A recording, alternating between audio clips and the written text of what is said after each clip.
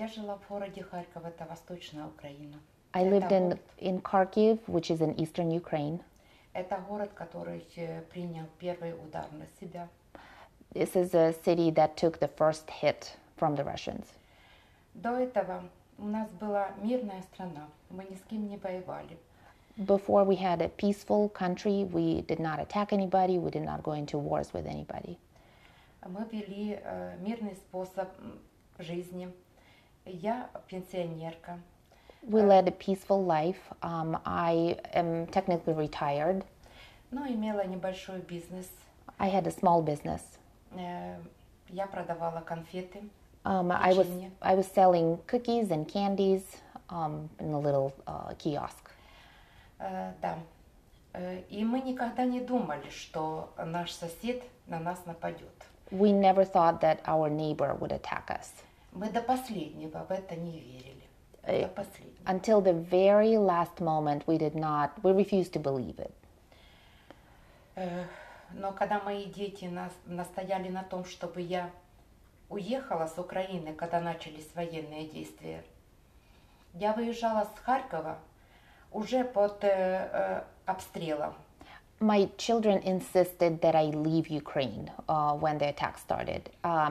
And by the time I got ready to go, I was leaving while they were bombing and shelling the city. Первый день мне не удалось уехать с Харькова. I wasn't able to leave on the first day. И мы ночь провели в подвале. And we spent the night in a basement of an apartment building. На следующий день мне удалось уехать эвакуационным поездом. The next day, I was able to get on an evacuation train, and I was able to leave Kharkiv. С нами ехали много иностранных студентов. We had a lot of foreign students that were leaving with us. We were all together on the train. В вагонах было очень много людей. There were a lot of people in train cars. Но все друг другу помогали, делились едой, But водой. everyone was helping, everyone was sharing food and water. Ну вот таким вот образом мы очень долго добирались до Ужгорода. Нас держали в Киеве. Мы стояли 8 часов. So it took a lot longer than it normally would to get from Kharkiv to Uzhgorod, which is on the Slovakia border. We stopped in Kiev for 8 hours. Мы ехали очень долго, больше суток. More than 24 hours it took to get there. Ну вот таким вот образом. Расскажи, как вы в Киеве стояли, почему? Мы в Киеве стояли на переправе через Днепр. Нас завезли под какой-то мост. Это было более безопасное место. We had to stop in Kiev for 8 hours. The train got pulled under a bridge because it was safer that way. At the time they were bombing Kiev. И нас продержали, пока появилась более безопасная зона. Нас перевезли через Днепр. И снова нас загнали в тупик. Мы не заехали на вокзал, там была чрезвычайная ситуация. So they waited until it was safer to have the train cross the Dnieper River. And then after we crossed, they had us stop again in a different spot. The train did not go to the main train station in Kiev because it was very dangerous because of bombings. Нас оставили в Киеве, потому что не было электричества. At one point there was no electricity in Kiev, so we had to stop and just stay there. Потом нас вывезли тепловозом за пределы Киева, и мы поехали дальше. So eventually they were able to pull the train to the outside, and then we were able to proceed. Это было очень тяжело. It was very difficult. Когда ты знаешь, что где-то обстреливают, где-то взрываются бомбы. When you know that somewhere they're shooting and they're dropping bombs and dropping explosions on people. Что еще? Ну, расскажи, что ты об этом думаешь вообще? Вы знаете, вот я анализирую сейчас многие вещи, которые происходят. Хочу сказать об именах. Наш президент Владимир Зеленский и президент России Владимир Путин. Казалось бы, два Владимира. Зеленский Владимир, стойкий, мужественный, миролюбивый. Он защищает наш народ, он защищает свою страну. So when I see what's happening, I look at names. You have two Vladimirs. You have Vladimir Zelensky and you have Vladimir Putin. Two Vladimirs, but completely different. Vladimir Zelensky is the president of Ukraine. He is brave and he's defending his country. He's defending his people. И Владимир Путин, жестокий, Vladimir Putin, властный, cruel, убийца. Он убивает наших людей, он убивает женщин, детей. Он убивает своих солдат, он посылает им на верную смерть. He's a murderer. He's murdering our children, our women. He's murdering his own soldiers who he's sending into battle without telling them what's going on. Я считаю, что совершенно не было причины нападать на Украину. There was no reason to attack Ukraine. Но что его повергло в это, мы до сих пор не можем понять. We still don't know why he did this. Наши мужчины вывозят своих детей и женщин в Западную Украину. Там более безопасно. А сами идут воевать. So right now, a lot of men from eastern Ukraine are taking their wives and their children, their families to western Ukraine because it's a little bit safer there now. And then they're returning and going to fight the Russians. За 8 лет войны, которая идет на Донбассе между Россией и Украиной, наши мужчины научились воевать.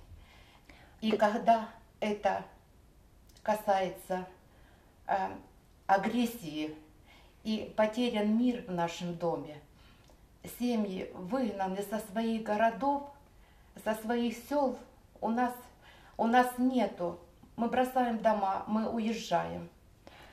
Они становятся злыми. Наши мужчины, они защищают Родину, они защищают свои семьи. So in Donbass, there has been fighting going on for 8 years, and because of Putin and financing the separatist movement, our men know how to fight. They've learned how to fight during this time, but when this war spilled to the rest of the peaceful Ukraine, there are so many lives that have been upended, so many lives that have been ruined. Families have to leave their homes, and of course people are angry. They're angry and they do not want to be under the Russian rule. Нас поддерживает весь мир. The entire world supports us. Но я не знаю, до какой черты должен подойти Путин, чтобы все страны стали нам помогать. But I don't know what line Putin has to cross before we start getting help in fighting. Есть информация, что Путин готов применить к Украине химическое оружие. There is information going around that Putin is ready to use chemical weapons. Мир должен отреагировать по-новому. The world has to take action. Может быть, что-то все-таки заставит его остановиться. Maybe something will make him stop, make Putin stop. Нам не нужен такой русский мир.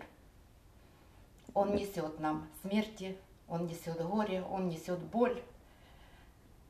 Украинский народ не готов к этому. The Ukrainian people are not ready for this. You know, the peace, that supposed peace that Russia is bringing, is causing grief, death, and pain, and Ukrainian people are not ready for that.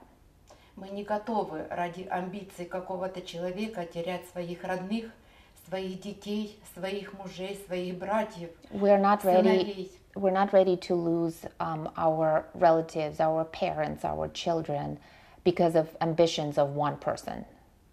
Остановите Путина. Прекратите войну. Please stop Putin and stop the war in Ukraine. На границе людей было много. Значит, there were a lot of people at the border. Много людей ехало в автобусах. A lot of people were crossing in buses. Это был переход немножко длиннее, чем пешеходный. You could walk across the border, and being on the bus took a little bit longer. Но вы знаете, меня больше всего удивило поведение детей. But I was just in awe and impressed by how kids were behaving and how kids were taking it. Некоторые женщины ехали с 2-3 детьми. Some women had 2-3 kids with them. Но у меня сложилось такое впечатление, что дети понимали, что они не имеют права капризничать, плакать. But it seemed like the kids understood that they couldn't cry, they shouldn't be throwing tantrums, that they had to sit and follow what their mom was telling them and be stoic. На границе мы стояли 12 часов. We were stopped at the border for 12 hours on the bus. Но вот так вот. Женщина умерла? Да, перед нами за 3 автобуса до нас в одном из автобусов умерла женщина. While we were waiting, a woman passed in one of the buses. Инфаркт. She had a heart attack. Но, Как вы знаете, я тоже думала, что я не пройду этот путь. Было очень тяжело. It was so difficult. At times I had doubts that I would make it. Мне в поезде было плохо. While I was on the train, there was a time where I wasn't feeling well. Но благодаря тому, что в Полтаве село очень много иностранных студентов, But because медики, on one of the stops, a lot of foreign students got on, and they were medical students. они мне помогли лекарствами, They helped me. They gave me some medication. рассказывали, как надо выйти с этого положения. They told me what to do in that situation, Я им очень благодарна за это. and I'm thankful to them for it. Now, you also have a son that's still in Ukraine. How is he doing? Have you been in contact with him? У тебя сын, который все еще на Украине. Как он? Ты с ним в контакт входила? Через телефон, через Viber мы с ним общаемся, не всегда получается. I keep in touch with him through phone. There's an app that I talk to him through. Sometimes I am able to reach him, sometimes not. У нас утро начинается с того, что я обзваниваю всех своих родных, всех своих друзей. My morning starts by me making calls to all of my relatives, all of my friends, and checking. И когда телефон не отвечает, я молю Бога, And чтобы они были живы. And when they don't answer the phone, I pray to God and ask the God for them to be alive. У меня осталось в Харькове 2 брата I have 2 brothers in с Kharkiv семьями, with their families. моя сестра My sister и мой сын. with her family, and my son. Они не покинут Харьков. They will not leave Kharkiv. They refuse to leave Kharkiv. And at first, when I was urging her to leave, to get on the train, I think she just refused to believe, and I think she was just resisting until the very last moment. But I was extremely concerned because we were getting news about explosions happening all over Ukraine. Then we heard the news of shellings and bombings. We heard of people hiding in subway stations, people hiding in basements of apartment buildings. So I was extremely concerned because a shell or a bomb can hit a train at any moment. So it was extremely nerve-wracking to wait and hope that she's alive and that she makes it out okay. It was such a big relief to have her here because she's safe, but it's painful to watch what's going on. It's painful because my family are there, but just for the Ukrainian people. It's very difficult. So we have been in touch with Lao family, and we're extremely thankful for the help. At this point, they're helping us with information, and they're going to help us with paperwork when the time comes. There have to be certain allowances by the U.S. government made in order to accept refugees from Ukraine in official status. But Lao family, they are willing, they're on standby, and they will do everything to help us transition. I want to make sure she's able to stay and she doesn't have to go back after a certain period of time. We hope that something will happen. We hope that other countries are able to step in, and there are a lot of possibilities, but we pray. I guess hope dies last, right? So there's always hope. Да, мы надеемся. Мы надеемся, что война-то закончится. We continue to hope that the war is over. Мы будем молить Бога, чтобы это все быстрее закончилось. Эта ужасная война, она никому не нужна. We pray to God that it's over as soon as possible because no one needs this terrible war. Я думаю, что со мной многие российские матеря согласятся. I think a lot of Russian mothers will agree with me. Чтобы ихних детей не посылали на верную смерть. И наши дети, чтобы мы жили в мире и спокойствии.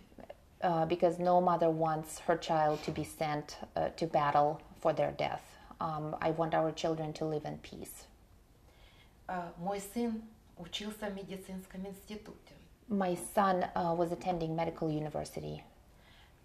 У него забрали будущее. Он его не закончил. They took away his future because he's not able to finish.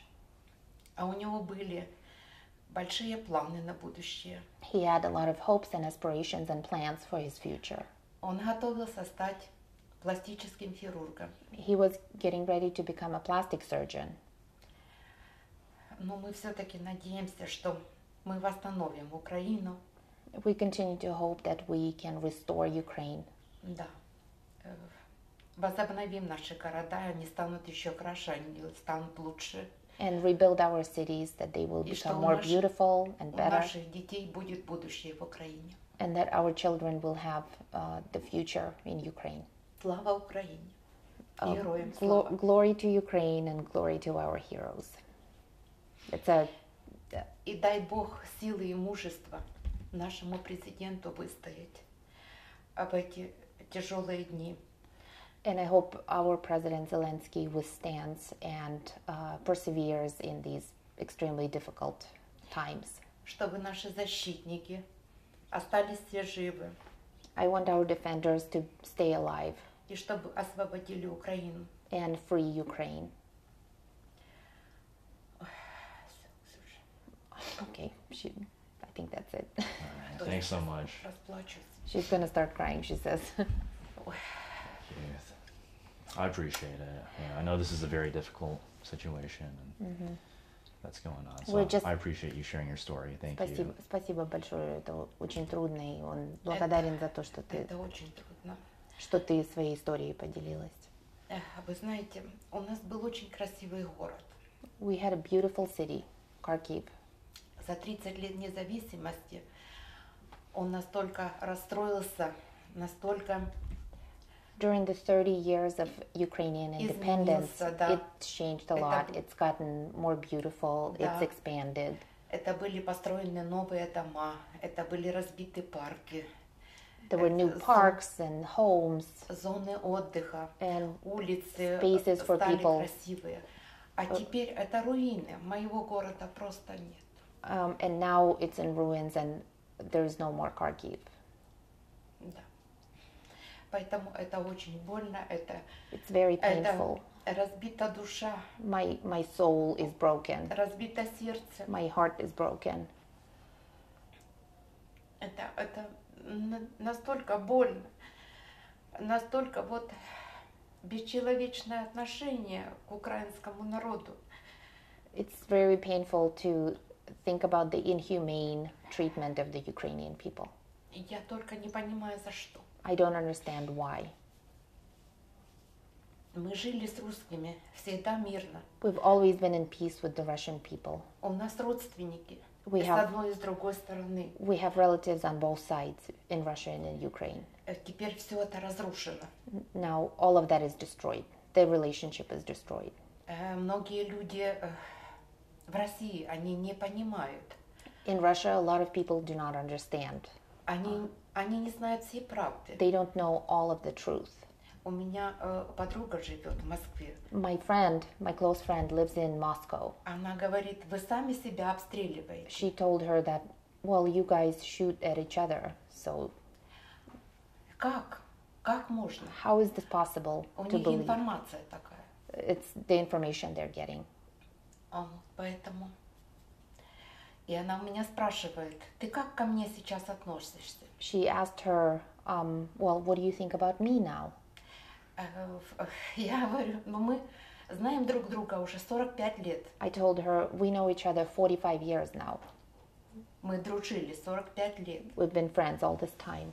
Мое отношение к тебе не изменилось. А то, что тебе говорят о нас, вот, что в Украине бандеровцы и неонацисты, это я по отношению к тебе. So the way I think about you has not changed, but you are being told that Ukrainians are Nazis and extremists, and it's basically they're telling you that I am a Nazi and I am an extremist. Я говорю, ты в это можешь поверить, что я вот Do по you believe отношению that? к тебе неонацист? Do you believe that I am not a Nazi? И все остальные также.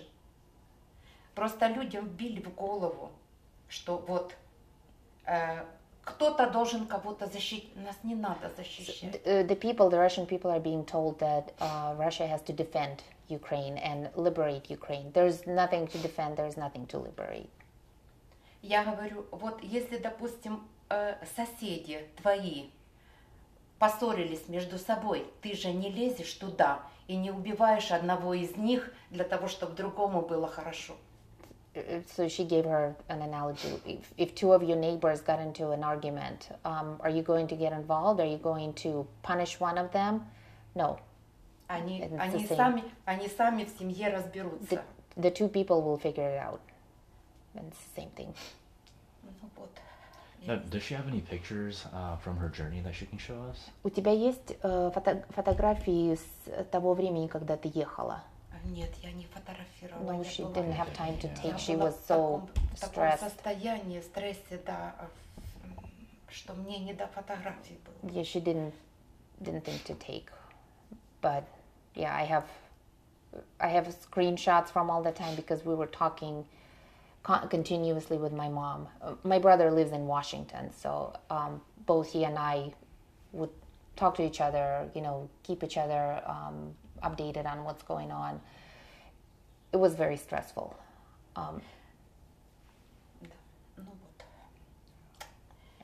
Thank you once again for sharing your story. I really appreciate it. Спасибо большое, что ты своей историей поделилась. Спасибо вам. Thank you for spreading the word. Да. For letting people know. Мир должен знать правду. The world has to know the truth.